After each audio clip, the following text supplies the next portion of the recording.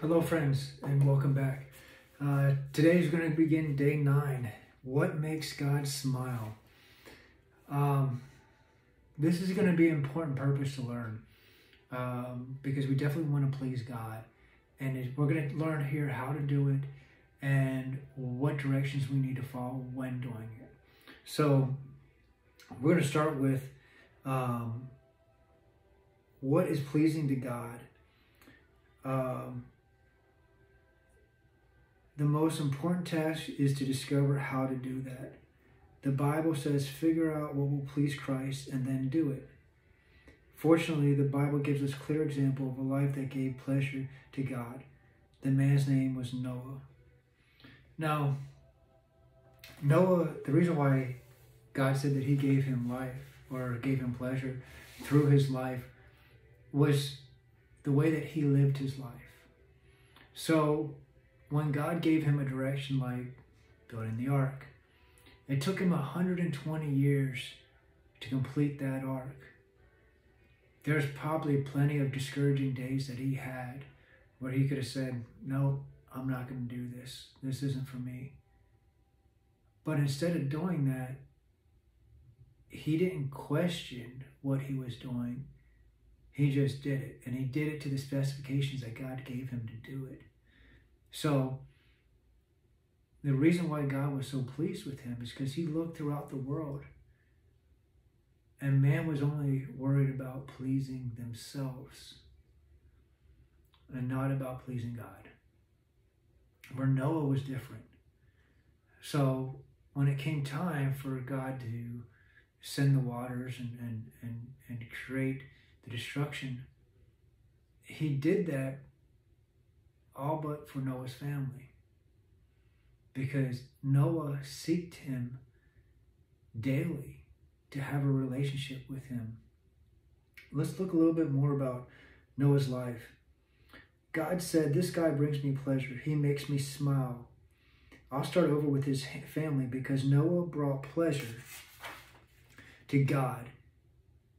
You and I are alive today from the life we learned, the 5 acts of worship that make God smile. God smiles when we love him supremely.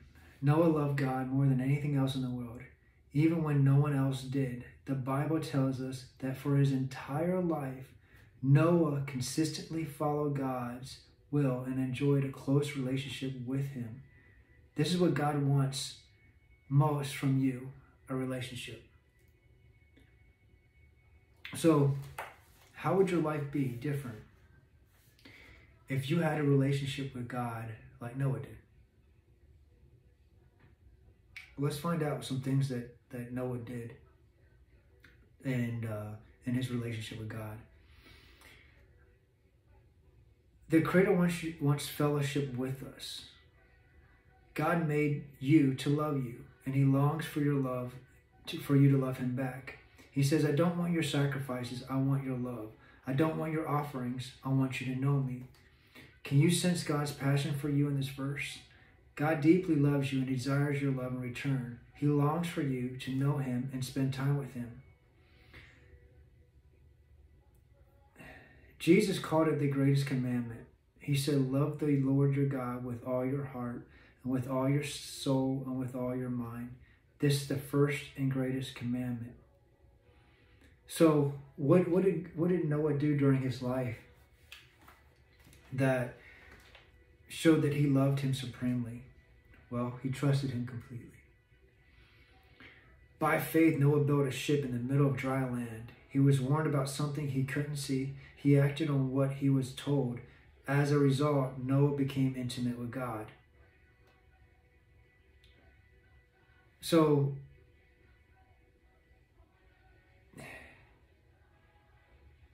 trusting God completely means having faith that he knows what is best for your life. You expect him to keep his promise, help you with problems, and do the impossible when necessary.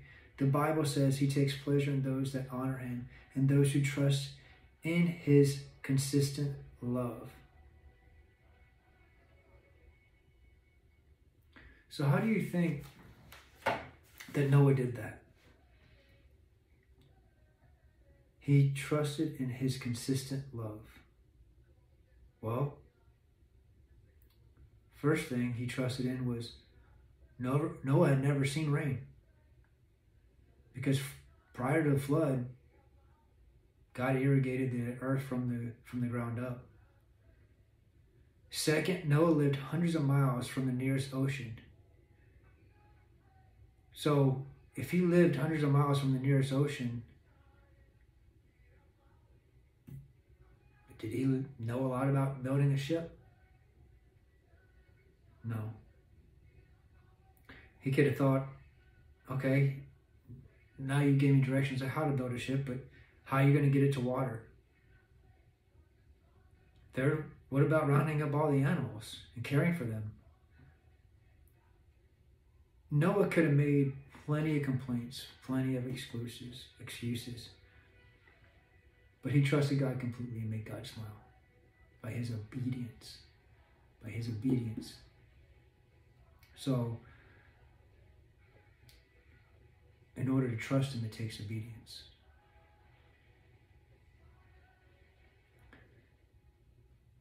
I'm sure that there's times where we may not have had the faith to act obedient. We may have been at times where we feel like we may have been able to pick and choose what to be obedient to. Or maybe we said, well, let me just think about that. But what is prolonged acceptance is but disobedience. To be obedient is to do it without question. That's what Noah did. Trusting God completely means having faith that he knows what is best for your life. You expect him to keep his promises, help you with problems, and do the impossible when necessary. The Bible says he takes pleasure in those that honor him and those who trust in his constant love. Is there areas of your life that you need to trust God? Do you think trusting God is an act of worship? It is. Remember I told you yesterday that worship goes way past just raising your hands during the 30 minutes of church?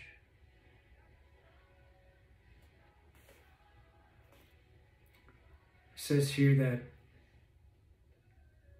just as parents are pleased when children trust their love and wisdom, your faith makes God happy. Without faith, it is impossible to please God.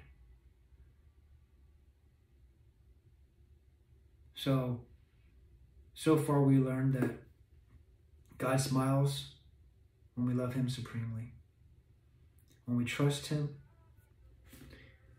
and the next one is when we obey him. These are some things that make God smile. God smiles when we obey him wholeheartedly.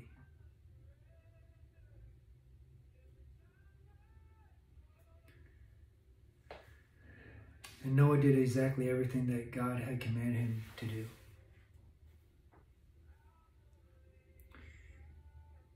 You know, there's times that we feel that God owes us an explanation or a reason for what he asks you to do.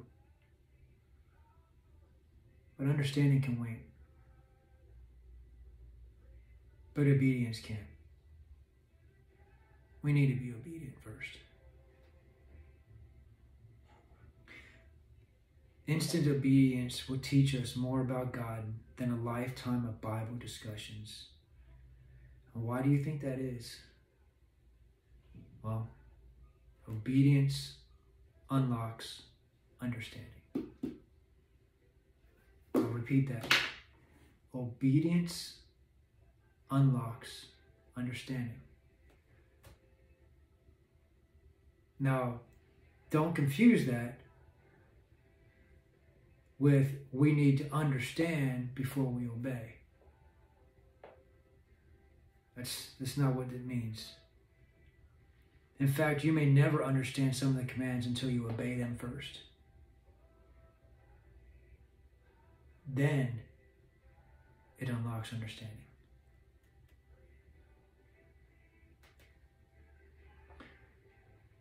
Often we try to offer God partial obedience. We want to pick and choose the commandments we obey. We make a list of the commandments we like and obey those while ignoring the ones we think are unreasonable, difficult, expensive, or unpopular. I attend church, but I won't tithe. I read my Bible, but I won't forgive the person who hurt me. Yet, partial obedience is disobedience. We can't pick and choose. If you choose to be obedient, you must be obedient in it all. Obey him gladly. This is the attitude of David. Just tell me what to do, and I will do it, Lord. As long as I live, I'll live wholeheartedly, obey. James, speaking to the Christians, said, we please God by what we do and not only by what we believe. God's word is clear that you cannot earn your salvation. It only comes by grace, not your effort. But as a child of God, you can bring pleasure to your heavenly Father through obedience. There's that word again. Any act of obedience is also an act of worship. Why is obedience so pleasing to God? Because it proves you really love him. If you love me, you obey my commandments. Okay? God smiles when we praise him and thank him continually. Few things feel better than receiving heartfelt praise and appreciation from someone else. Your Father loves it too. He smiles when we express our adoration and gratitude to him. Noah's life brought pleasure to God because he lived with a heart of praise and thanksgiving. Noah's first act after surviving the flood was to express his thanks to God by offering a sacrifice. The Bible says Noah built an altar to the Lord and sacrificed burnt offerings on it. Because of Jesus' sacrifice, we don't have to offer animal sacrifices as Noah did. Instead, we're told to offer God the sacrifice of praise and the sacrifice of thanksgiving. We praise God for who he is, and we thank God for what he has done. David said, I will praise God's name in song and glorify him with thanksgiving. This will please the Lord. An amazing thing happens when we offer praise and thanksgiving to God. When we give God enjoyment, our own hearts are filled with joy. Have you ever experienced that? Have you experienced that joy before? It's a wonderful feeling. It is, how can I explain this? That joy it feels like you can feel God's approval on you, that you are pleasing to him, that you made him happy, and that he is smiling down on you. And how many of you have ever received someone that came back and gave you a good report? Maybe a recommendation. Maybe it was something as far as someone calling in and talking to your boss and saying, hey, you know what? This person went above and beyond. They did such a great job. Someone that had given thanks for what you did for them. Feels good, right? How much greater do you think it would feel if it came from God? The creator of all, your heavenly Father, is smiling at you. You feel instant enjoyment. This isn't something that, oh, we'll have to wait for him go ahead and talk to somebody else, and then that person will give me a word from God, and that person will come up to me and say, hey, job well done. That's not how it works. It's instant. It's instant. When you obey and you do exactly what he asks you to do, when he asks you to do it, and have that childlike faith to just do it. Often as parents, we were raising our children, there was times where I'm sure we just have told them that they don't need an explanation for what you've asked them to do, to just go ahead and do it. So when we look at our kids and we ask that, you think your Heavenly Father doesn't want the same thing? Doesn't want you just to have childlike faith? He does. But when we give God enjoyment, our own hearts are filled with joy. You know, I'm sure that when you had your kids and they were growing up, and I remember I used to see Kayla falling asleep on the couch or something like that. She wanted to stay up and watch that movie, but she couldn't. And you look over and she's still sitting in the same position, but completely asleep. And your heart melted. Or maybe you got home late and you would used to tell your son or daughter, good night, or maybe read them a book, or maybe there's some different activities that you would do before you tucked them into bed. Maybe pray with them.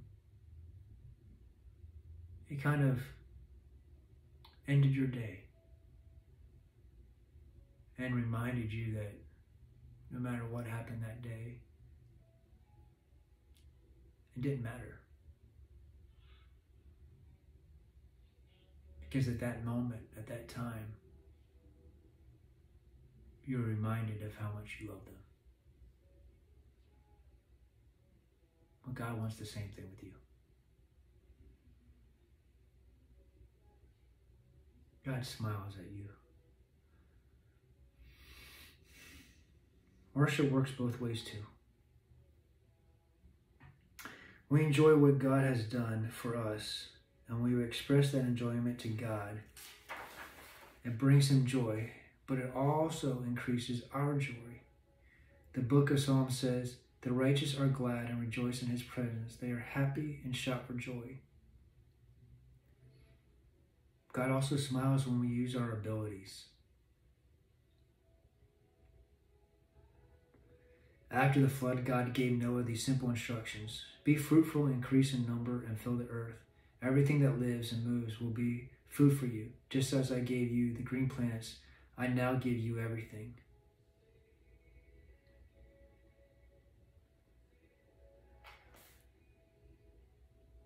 The Bible tells us the steps of the godly are directed by the Lord. He delights in every detail of their lives.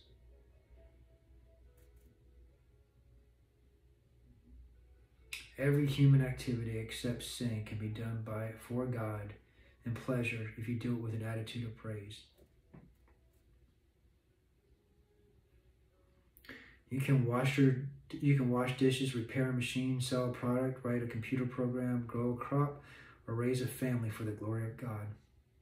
Like a proud parent, God especially enjoys watching you use your talents and abilities he had given you. God intentionally gifted us differently for his enjoyment. He has made some to be athletic and some to be analytical. He may be gifted at mechanics or mathematics or music or 1,000 other skills. All those abilities can bring a smile to God's face. The Bible says he has shaped each person in turn. Now he watches everything we do. You don't bring glory or pleasure to God by hiding your abilities or by trying to be someone else. You bring him enjoyment by being you. Anytime you reject any part of yourself, you're rejecting God's wisdom and sovereignty in creating you. God says, you have no right to argue with your Creator. You are merely a clay pot being shaped by a potter. The clay doesn't ask, why did you make me this way?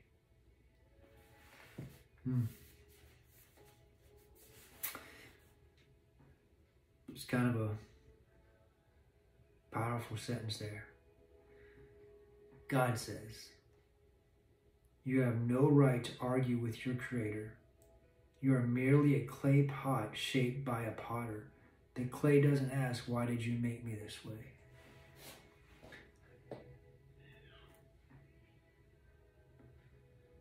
So I guess we could also say that when we come to him with our insecurities, maybe we don't like the hair color. Maybe we don't like a feature on our body. Maybe we don't like some of the abilities that we want to have better.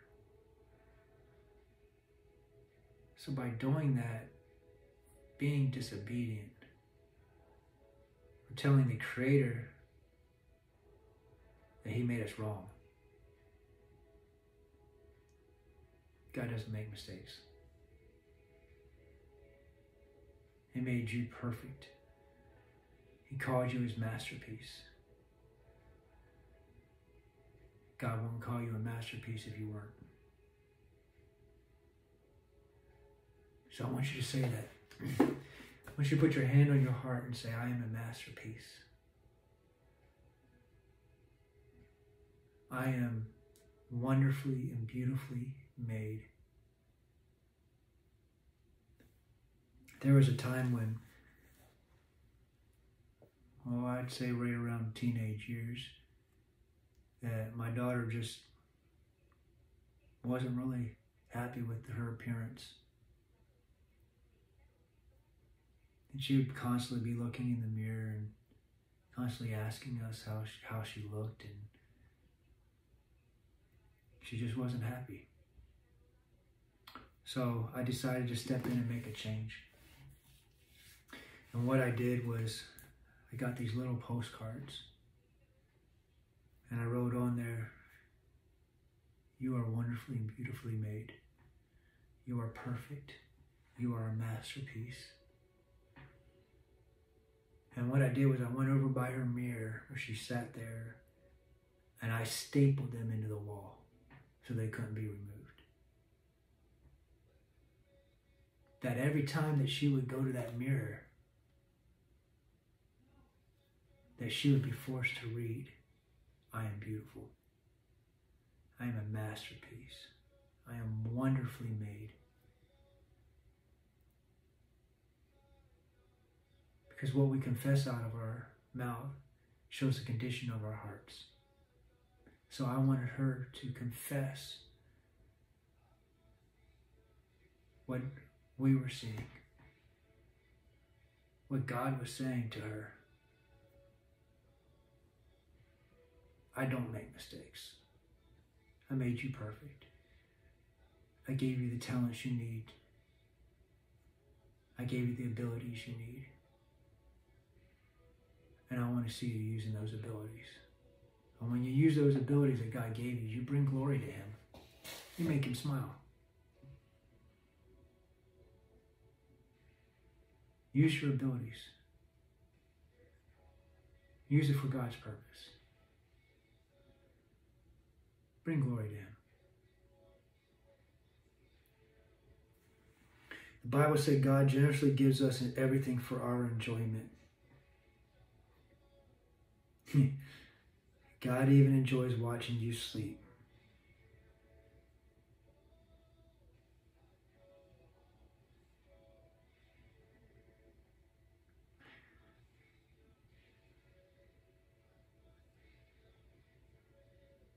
He actually also watches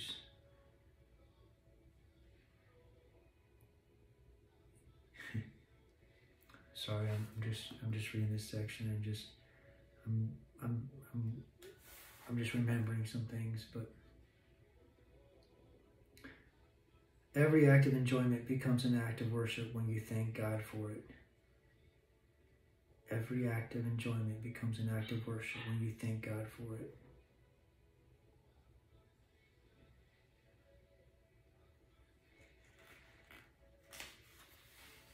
Have you thanked God recently for how He made you? How He made you perfect? How He gave you your abilities?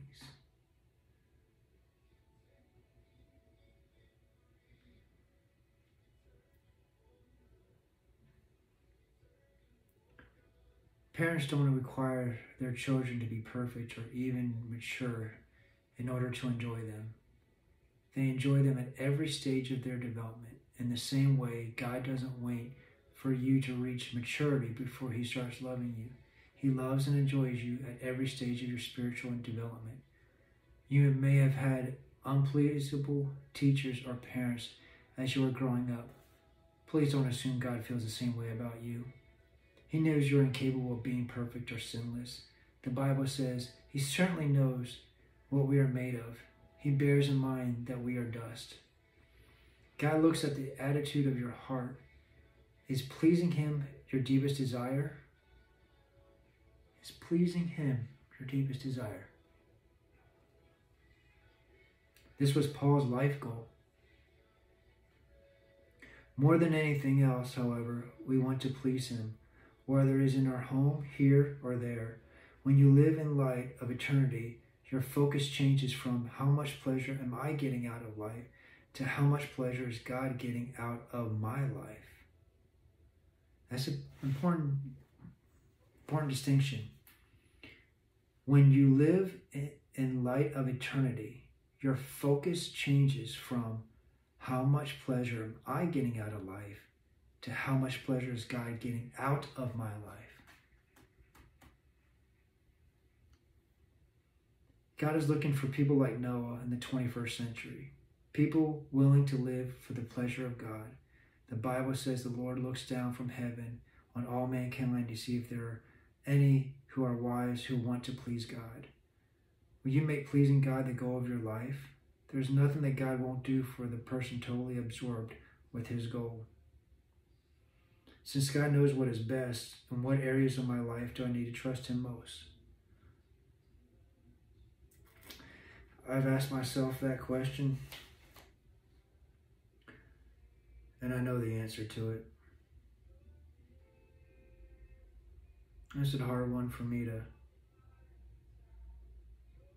say, but I need to trust Him most in my finances. Because for me, it's very difficult to not know what's coming.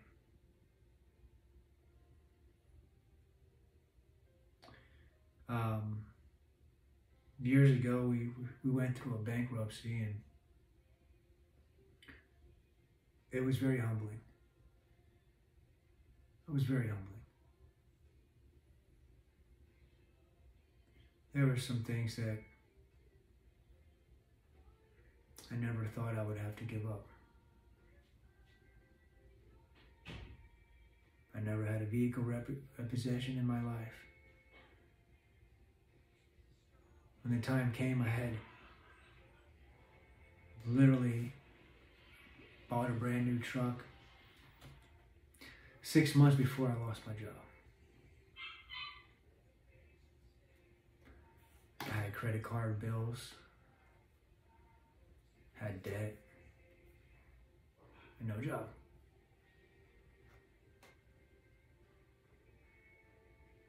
And it was a feeling I'll never forget. And that feeling caused me to take the stance of, I'll never put myself in that position again. I'll control it. I'll never be in a position where I will ever be that vulnerable again. So I decided to micromanage my life. And I remember reading a book, and it was telling me that most marriages argue about money. And my wife will tell you she never worries about it. And it's a gift. It is a gift, because I can tell you I have tried and tried and tried and tried and tried and tried. But I always found myself worrying a lot. To the point that, I don't know if you've ever gotten so nauseous that it's like a night sickness, where you just can't throw up, but you can't really do anything else. And I would just be so worried. And we would pray.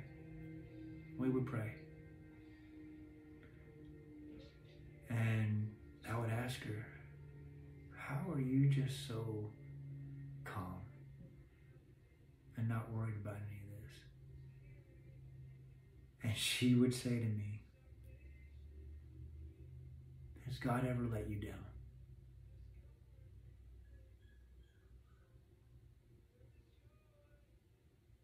No, he never has.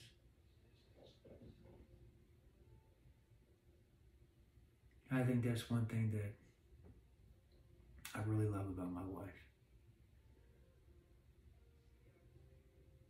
It's her ability just to love. Wholeheartedly. Teach me a lot too. So, I answered the question, what is your answer? What is the one thing? And dig down deep. Don't be embarrassed.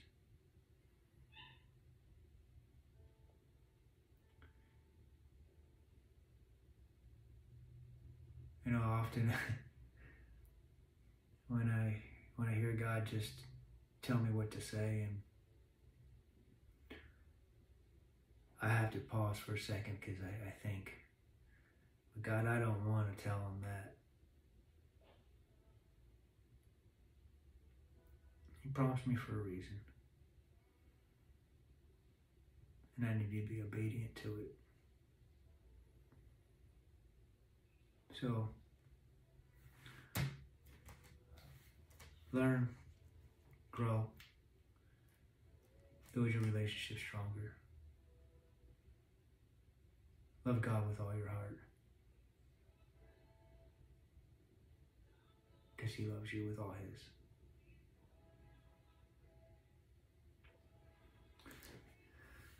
Father God, we just come to you, Lord. We praise you, Lord. We praise you, praise you, praise you, praise you.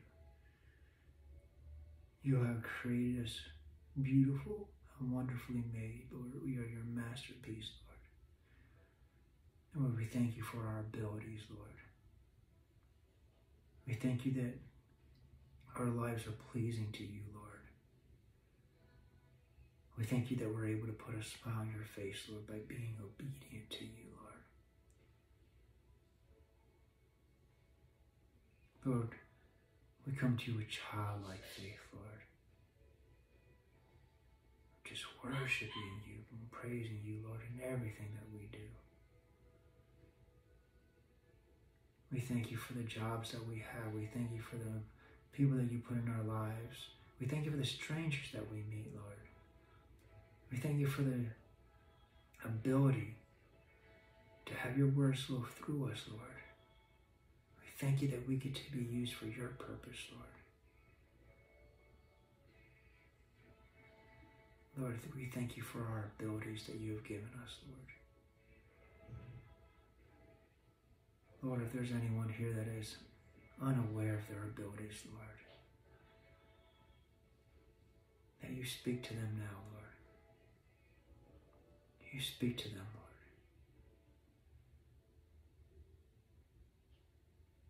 Lord, if there's any words you want me to say, Lord, fill my mouth with your words, Lord. Let your words flow out of me, Lord. Let your presence flow through me, Lord.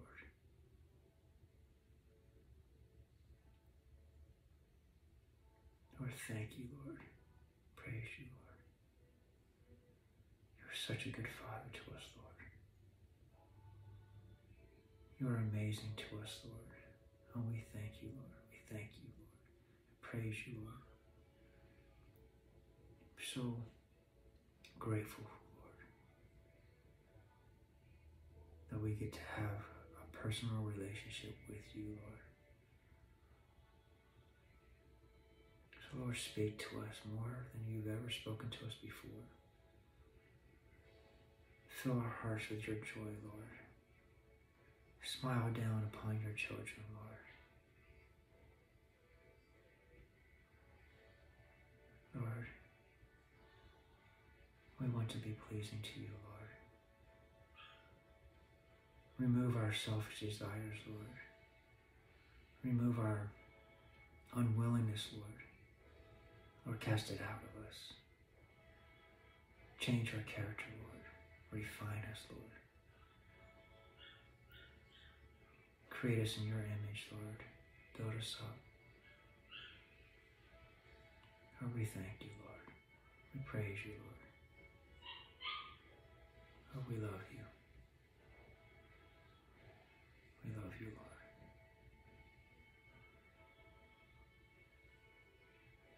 We love you.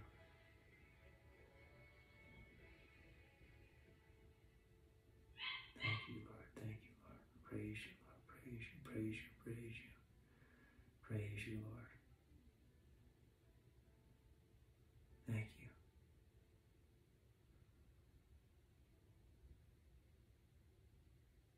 In Jesus' name, amen. Well, friends, I don't know if you can feel the presence, but God is here. God is here. And He loves you. He loves you so much. So if there's anything that I can pray for you with, please leave a comment. I'd love to pray with you.